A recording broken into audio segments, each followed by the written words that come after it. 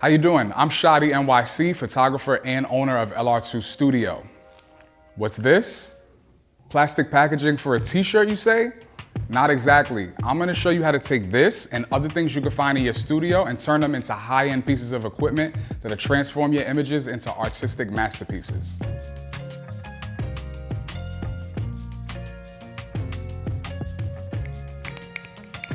Oh, look at that! Yeah, there you go. We're gonna do another portrait session today, and I have Sean in the studio with me.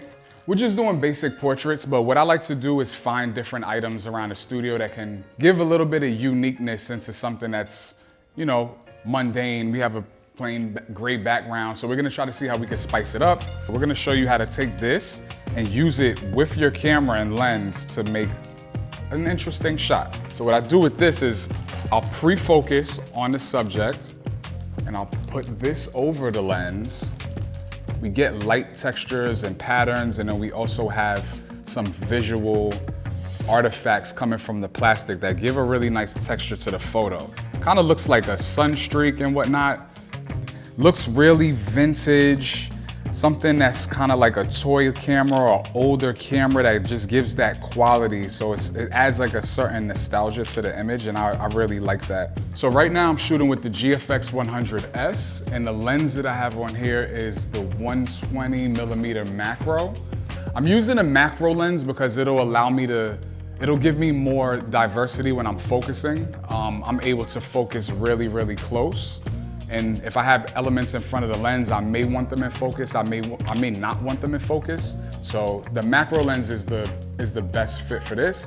All right, so the next thing we're gonna be using are V-flats to create a very shadowed, kind of cool effect. What we're doing is we're taking this one light, which we have is the Profoto B10X, and we're shooting it straight at the subject, at the model, and we're using the edges of the V-flats to create a wall, which will give a shadow on both sides of the model.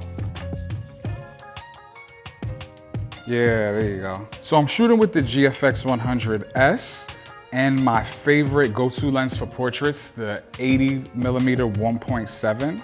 This lens gives enough versatility so that I can get in close and I can do medium shots, even close-ups, but also I can back up and get a nice full body portrait with it. If there's no available light, I can really open up the aperture and use whatever's available in terms of light, and I don't always have to use a flash. Right now I'm shooting at f11 though.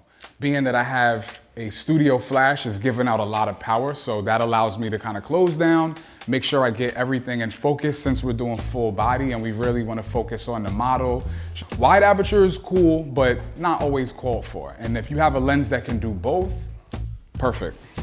So shooting a light through these V-flats creates a really cool effect where we have the subject lit, and then we have just a visual element of shadow on the side, which creates a very cool pattern, and it just adds some extra interest. That simplicity has a nice, elegant effect to it. So it doesn't really take much. If you don't have V-flats, you can use anything that has a sharp edge and just place it, you know, in proximity to the light. It's always good to have some type of cardboard surface, white surface. You can use these for bounce. You can use these as a surface to put stuff on. If I want to create like a little sliver of light, there's some gaff tape that I have on here. I just peel that, and then there's a little window that light can go through. So all you need is cardboard and a razor, and you've made yourself a gobo and saved $200. We obviously know about gaff tape. Very expensive tape, but it's a lifesaver. It's probably the second most important thing on the set besides the actual camera and the lights. Next to gaff tape,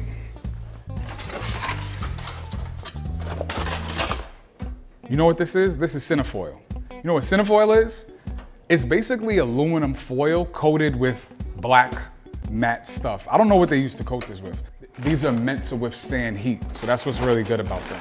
I went from having a very wide spread of light, kind of uncontrollable, and as soon as I place this on, I can create a little beam of light. And I can really use it however I want in order to manipulate the light and get it to fit perfectly on my subject. Always stay curious. So I was just over by the steamer and then I found this funnel.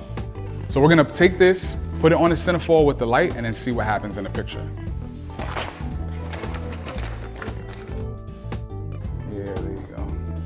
So for these images, I'm shooting on a relatively low ISO with a high f-stop.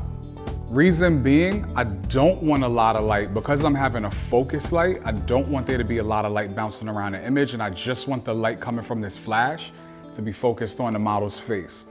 You could definitely do this with a continuous light if you needed to. It doesn't have to be a flash. This is Big Les. She's the big mama plant at LR2 Studio. The #1 prop that is without fail is a plant. You could throw it in the image with the subject, you could have pieces of it, just showing the simple elegance of how you can throw in a plant into the background, and it takes the photo from being plain and adds another viewpoint.